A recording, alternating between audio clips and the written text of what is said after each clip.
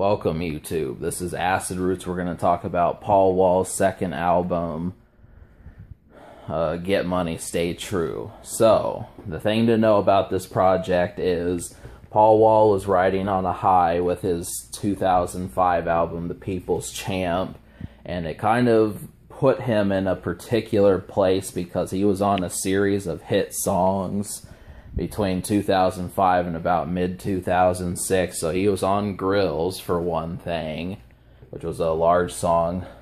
Not sure how it stands up today, but back then it was big.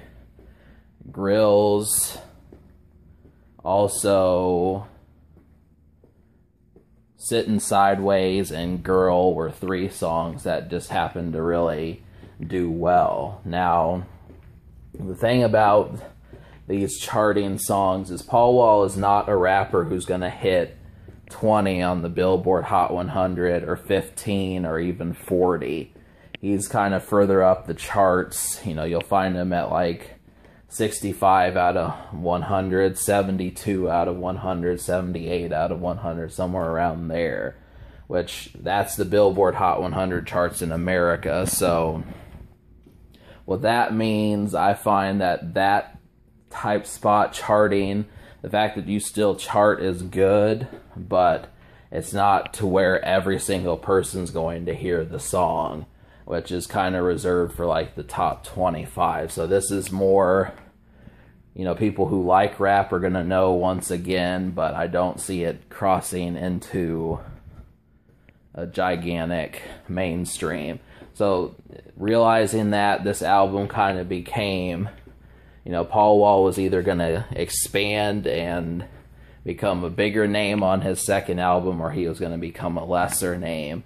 And this one, he didn't lose the quality of his work, and this isn't a shitty album, but it did signal him becoming an underground rapper. So obviously there's no problem with that. I mean, there's a lot of underground rappers and albums that are loads better than some of the stuff that cracks mainstream and you hear every day on the radio, be it 2005, 2010, or 2016. This doesn't really matter. So, with that, the couple singles that came from this project were Get Throwed and Break 'Em Off. Now, people liked Break 'Em Off more than Get Throwed, but I'm kind of the other way around.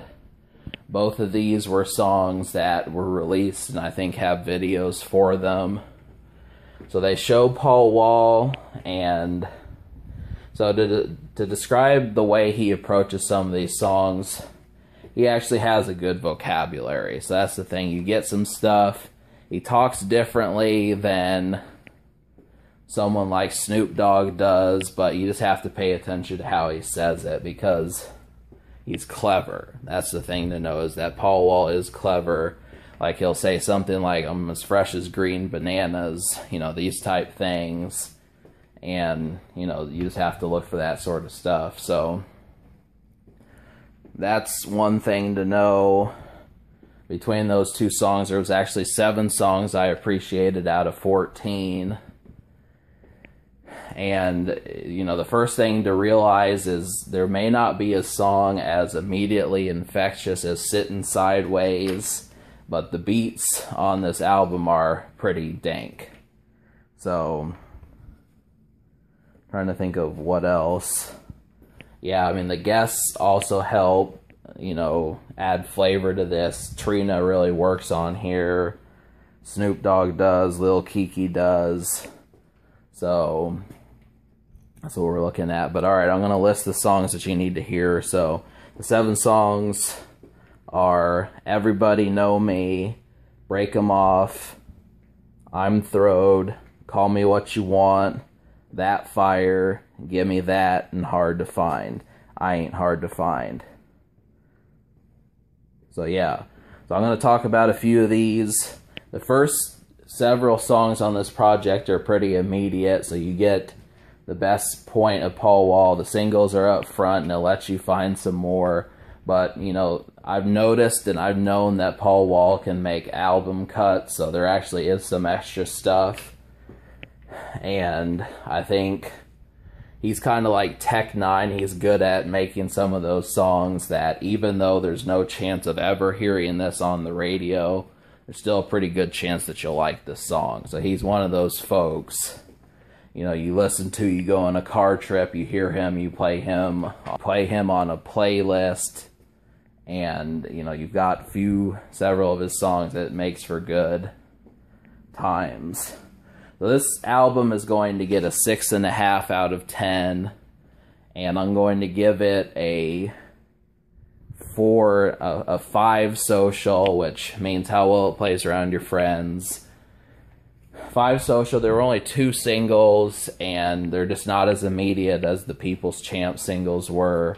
So that might be aggravating, but the thing that's better is these songs are probably better than the People's Champ. I remember complaining that it just tried to be too commercial.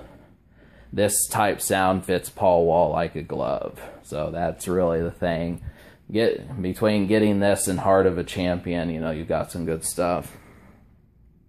So, the future, Paul Wall has dropped music. He's dropped mixtapes. He's done a lot of stuff. And can this record be topped? I think it can. It's about middle of the road, but the songs are so good, it's better than average. So that's the thing to know.